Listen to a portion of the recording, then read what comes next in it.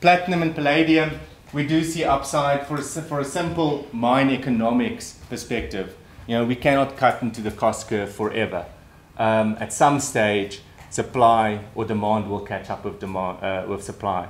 However, there's inventories around, and that's why we think that platinum will struggle to move on a sustainable basis for at least another 12 months above 1500, because we need to work through that inventories. Palladium, obviously, in this quarter, palladium a bit more upside. We do have all the supply issues. Russia market very worried about it.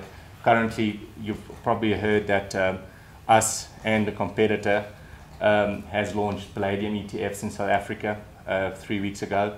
Good uptake there, which takes out even more inventory out of the market. And that's why we think palladium possibly better supported.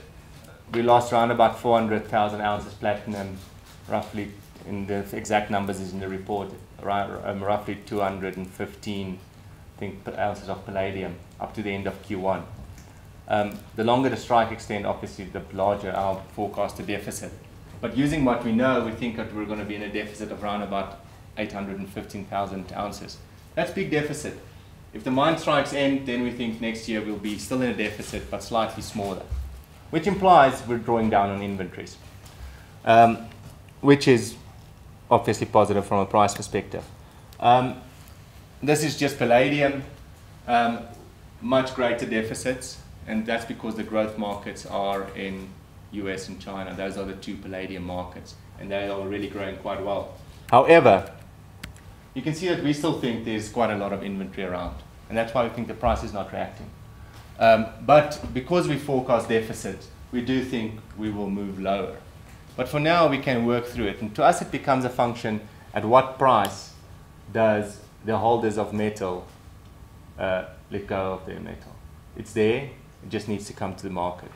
And it's a question of clearing. It's not a question for us that we'll run out of platinum. And palladium, a much more aggressive drawdown to around about 6 million ounces by 2019. And what is quite bullish for us in terms of palladium, it's not bullish yet, but if things don't change in terms of either substitution in the autocat or more supply, recycling, for example, coming online. In terms of ounces, we will be close to the levels that we've been in 2001, where the price was at $1,000 an ounce.